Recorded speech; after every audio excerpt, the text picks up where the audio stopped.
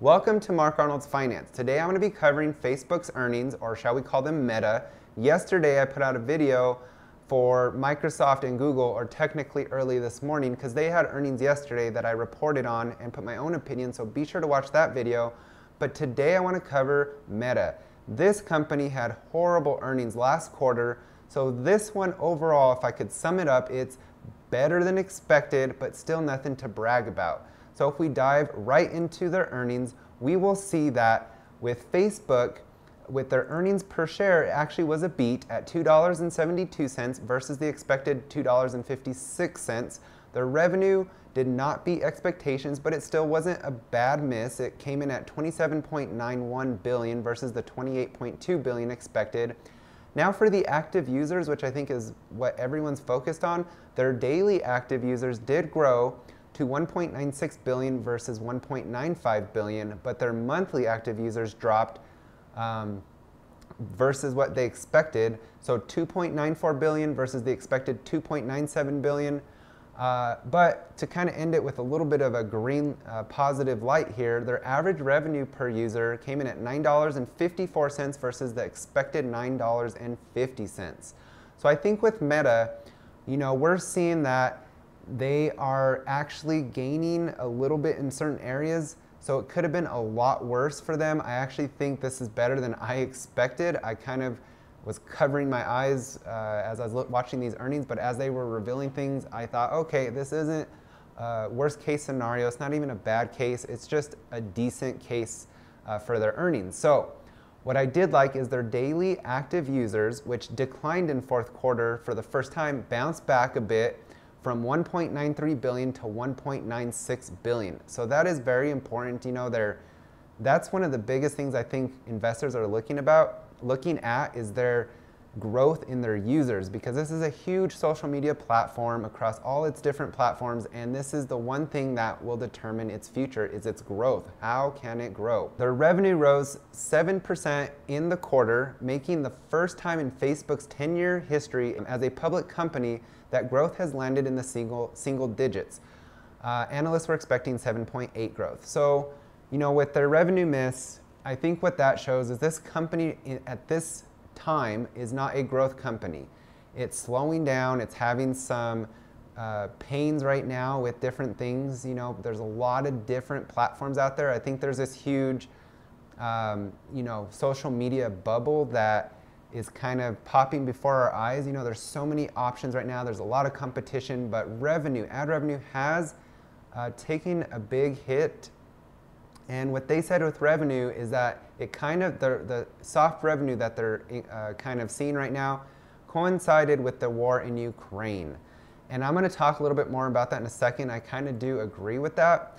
But let's first look at their family of apps, which include Facebook, Instagram, and WhatsApp. It accounted for most of their revenue, in fact, 97.5%.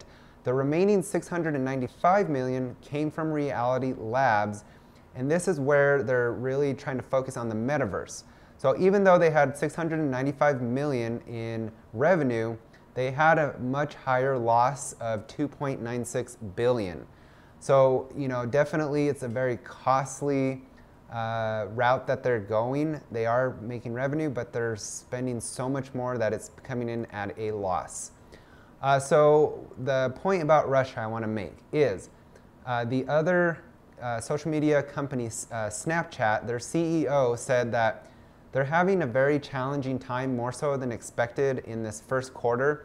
And they said that some of the advertisers had paused advertising campaigns after Russia's invasion of Ukraine in February. So this definitely is in line with probably, what Facebook is experiencing. We saw the Google-owned YouTube grew just 14% in the first quarter, far below the 25% that was expected. So I really think with these inflationary times, I think a lot of those marketing companies are really pulling back, or the marketing from these companies are really pulling back their ad spending at this time. I expect that to bounce back, but we just don't know when. So Facebook, they still think they have a very strong competitive advantage when you look across the opportunities that advertisers have to advertise both offline and online with their company. And Meta is expecting to also face tougher regulatory environment moving forward, especially with Europe, who just passed the Digital Markets Act, which aims to rein in power of digital gatekeepers. So, what they stated with this is they looked at the paperwork. It's not released yet with this act, but it's in line with expectations. So probably something they prepared for and can work with. But it's going to be a real challenge for the whole industry. We saw with Elon Musk buying Twitter, he's getting a lot of pushback right now from especially Europe. So they're very heavy on that regulation. So that will be a challenge. So I think ad revenue and regulation is their top two biggest challenges, and then really keeping the users engaged and growing and coming to their platforms and going to their other platforms. So what I think is important is Meta will slow the pace of their investments now due to their current business growth levels. So this last quarter was horrible. This quarter, a little bit decent, but we're seeing some slowed growth. So Mark Zuckerberg actually said we're going to slow the pace of spending on some of our investments, aka metaverse. So that's not to mistake it, though. Zuckerberg is still spending billions of dollars on, building devices and software for the metaverse, and this is a concept he thinks will eventually be as big as the mobile internet. So we'll see how that plays out. I am bullish on the metaverse. I think this will definitely take a long time. So I'm not worried about what's going on with Meta's stock price right now. I'm really focused on how they're developing this. And right now, the Reality Labs division of Meta, which makes the Quest VR headset and future AR glasses, has about 17,000 employees. That's 17,000 employees focused on this metaverse, which is pretty huge. So I think the investors in Meta and Facebook, shall you say, they're uncomfortable right now with the level of spending that's going into the metaverse, which is now forcing, I think, Mark Zuckerberg to say, we're going to cool it off a bit. So I think that's a good thing, in my opinion, to kind of maybe get investors a little bit more comfortable again, maybe buying back into this and shooting the stock up, because they were spending $10 billion a year just on the metaverse and probably more. So to cool that off, I think will help.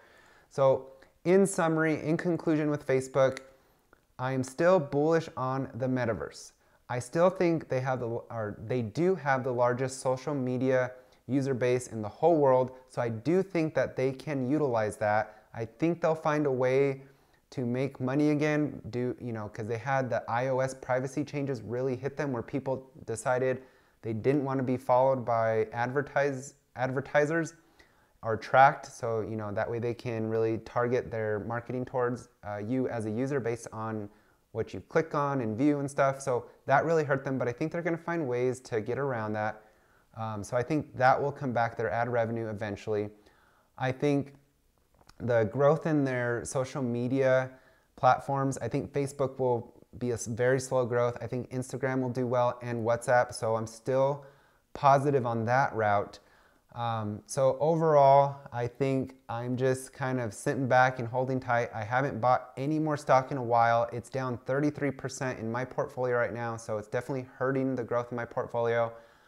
But I think at the levels they're at now, I might buy a few more shares. They are expecting next quarter to still be kind of a slow growth quarter. So the future outlook, shall we say the short-term outlook, is still slow growth for Facebook. But I think long-term, with the metaverse, now keep in mind, all the big companies are getting into the metaverse. Microsoft, Google, Amazon.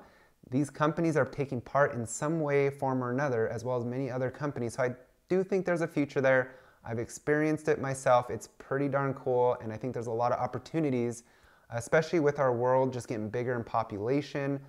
There's going to definitely be a need to make things more efficient. So to be able to put on your metaverse goggles or whatever it might be in the future and just go to a store in the metaverse shop and then it get delivered to your house, that's something that I think, things like that, just got to get creative and think outside the box, but things like that will become more of the norm. So I do think there's a future. I just don't know how big it's going to be, but I think I'm bullish. So I think these earnings were better than I expected. We'll put it that way. So I am happy with that.